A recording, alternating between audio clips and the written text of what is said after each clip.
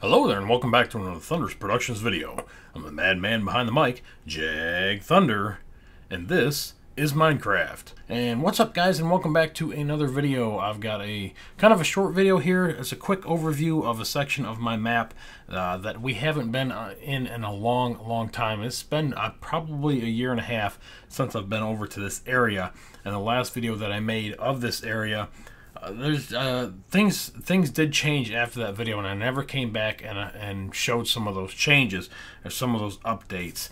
And I'm watching Lord Dacker right now, and he's doing a Let's Play series on shipping docks.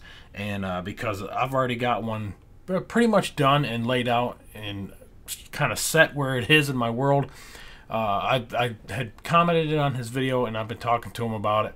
And I told him if he needed some inspiration, you know, he could come look at mine, because he's trying to do some research on some of his stuff, and there's a lot of footwork into doing a large build like that.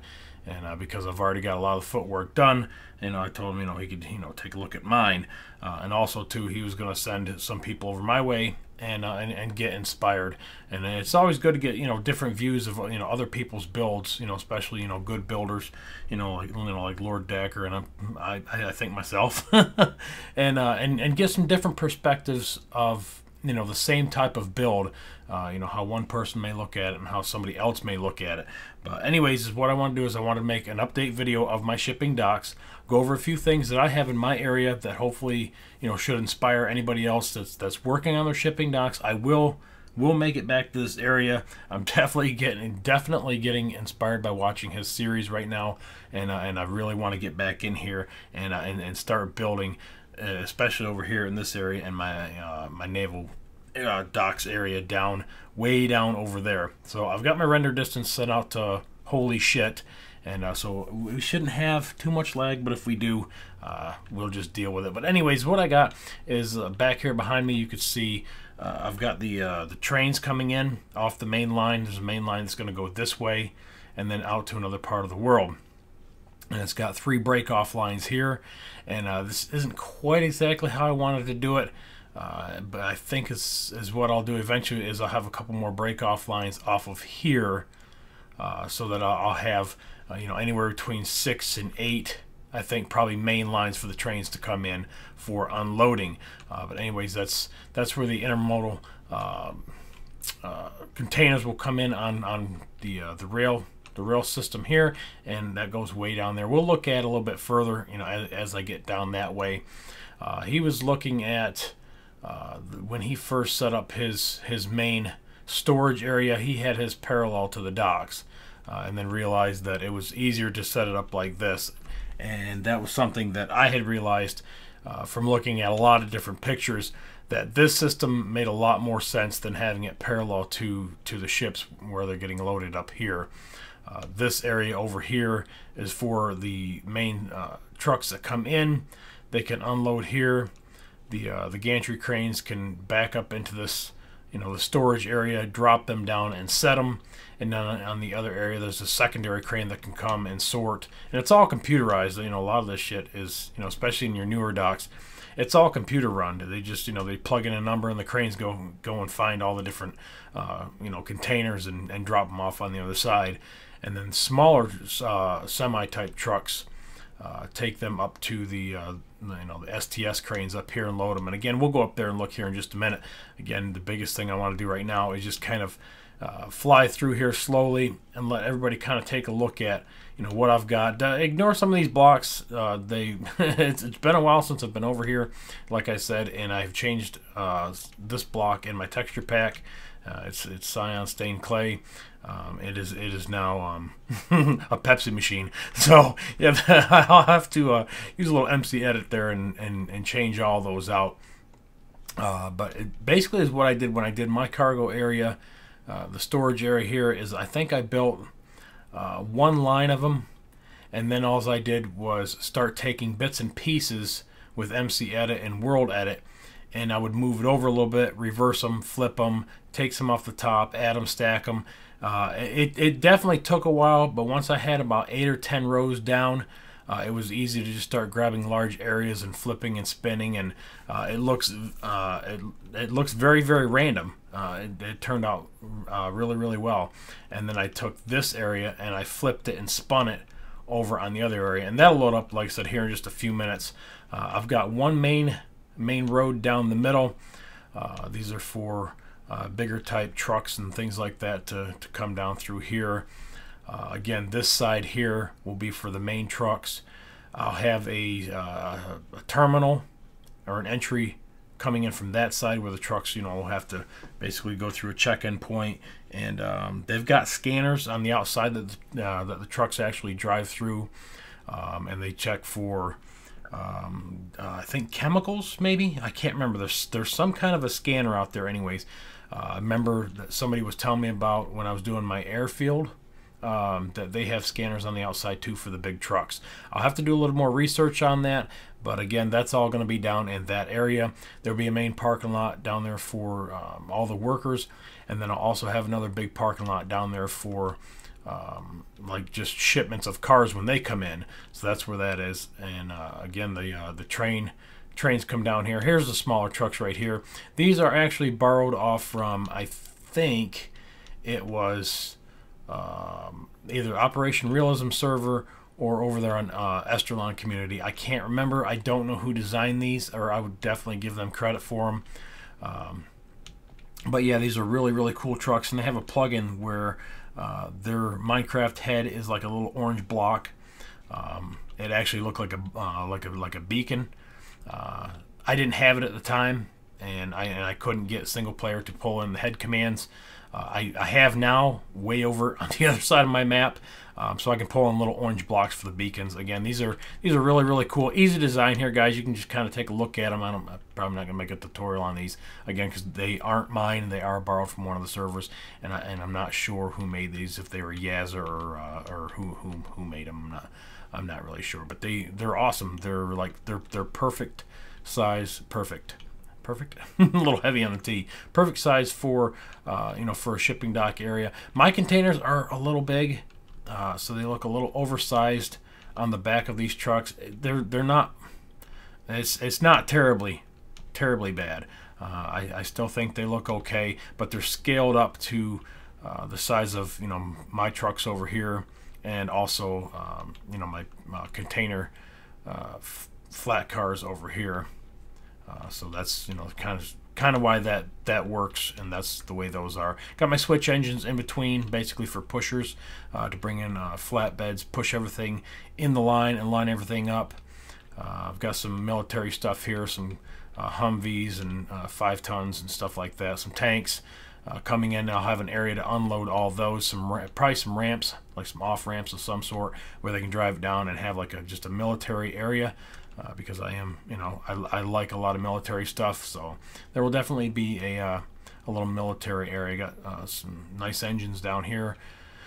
Got a lot more engines since I've been over here, so I'm probably gonna switch some of these out and definitely mix and match a lot of my new engines that I've built, I think last summer, and mix that up and get a lot of variety down the tracks. I've got a stacker here. I know Zarius. He has made a really cool stacker, and he'll have a tutorial on that. If I can get a link, I'll put that down in the description. Again, this was kind of my version. I was trying to screw around and see what I could come up with. It didn't turn out too bad. This one here was borrowed again off of the I'm pretty sure it's the Esterlon Community is where I borrowed this one from, just to kind of get a reference on size and scale and stuff like that. Again, really nice design there.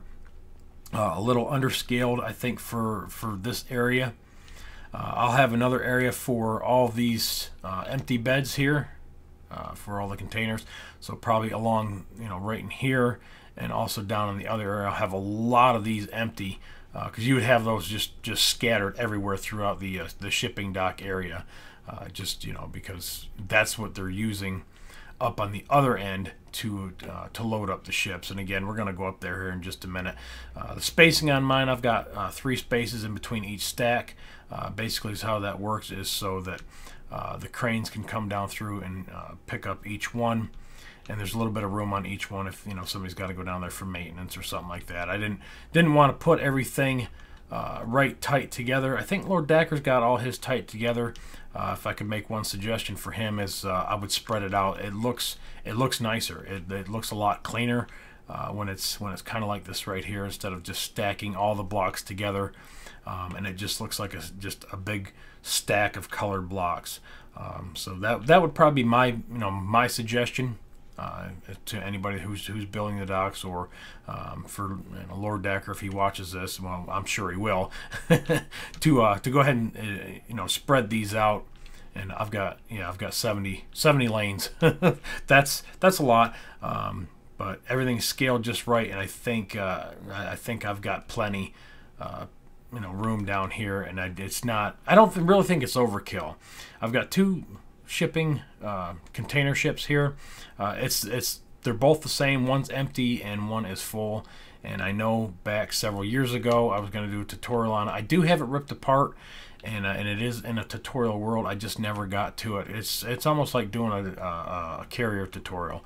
They're very, very complex, and I'm hoping I can get back to it very, very soon and get you guys a tutorial of this, because I'm really, really happy with the way that this container ship turned out. It's a Hapag-Lloyd, I think that's how you say that. I'm not sure, but anyways, we've got these stackers here, the vertical stackers. These are really, really cool. Lord Dacker don't like these. He just doesn't like these type stackers. I do. I think they're really cool, and this is my design here. I think those turned out really good, considering that I don't have modded blocks, so I don't have like yellow stairs and yellow slabs. If I did it, probably would have turned out even better. But I like that design. I think it looks really, really cool. And again, a lot of your bigger docks do have these stackers here. They'll go to the end of the rows here, and they'll pick them up. Like the unloaders, on the other side, you'll have for like the trains and excess trucks and stuff like that, or specialty containers, or your container yards that don't have the double crane system like this here. You'll have the the big truck pickups like we saw on the other side, the other stackers. Ones like this, you'll definitely see a lot more of these vertical stackers on a system like this, just because it's more efficient, it's faster, and then you'll have several lanes coming down underneath for the stackers, and then also the small trucks. They'll come through, and the cranes, if they're fast enough, they can they'll pull it right off the back of the truck, or they'll take it off, and they'll stage the containers on these like holding blocks. It's a container holder of some sort anyways, but it'll get staged there again. Sometimes with the big stackers, they'll put them there, or the vertical stackers here, they'll drop them down, and then the cranes can come and pick them up. I've seen several videos of different ways that it works. Like I said, some videos I've seen where they take them, the trucks pull right up, they pull it right off the truck, and they load it. So yeah, there's several different ways that the shipping docks work, and they're different all over the world. So there's really no wrong way to do it, unless you just just do some really weird shit.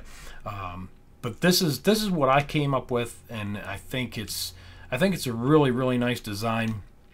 I think the spacing is really good. I don't have, I didn't put in a like an overkilled area, and it doesn't look really crowded. I got room for 2 ships. Again, these are both the same ship. This one just happens to be full, and that one's just getting loaded down there. These are my big giant STS shipping cranes here. Gantry cranes. These turned out really well. Lord Dacker just built his, and he found out that these are not the easiest things to build. Definitely took me a while to come up with mine also, and then also do a tutorial on it. And of course, if I didn't mention it already, I've got tutorials on pretty much everything that you see here, except for the like I said, the ship and the stackers. And I'm talking more like the cranes and stuff. I've got tutorials, and I will try to link them in the description too.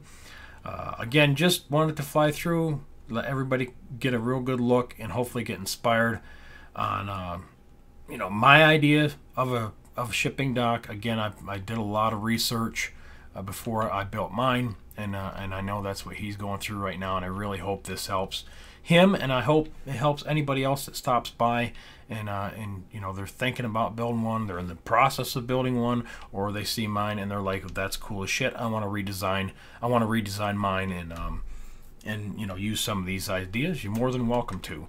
Then, you know, that's what we're here for. A lot of you older subscribers will recognize this area here was pulled from the old BIB world, over where the dry dock was, and this was one of the very first cranes that I made, one of the very first gantry cranes that I made, and it still works. It still works very well in this area. So this is cool. But anyways, again, that's all I really wanted to say. That's all I really wanted to put into this video. I hope everybody gets a little bit of something out of this, and hopefully I can kind of make my way back over here and get working in this area again, because it's been a long time, and I'm definitely excited and inspired myself to come over here and finish this area. But like always, guys, I appreciate you watching. Remember to rate, comment, subscribe, follow me on Twitter. I'll catch you guys on the next one. Later.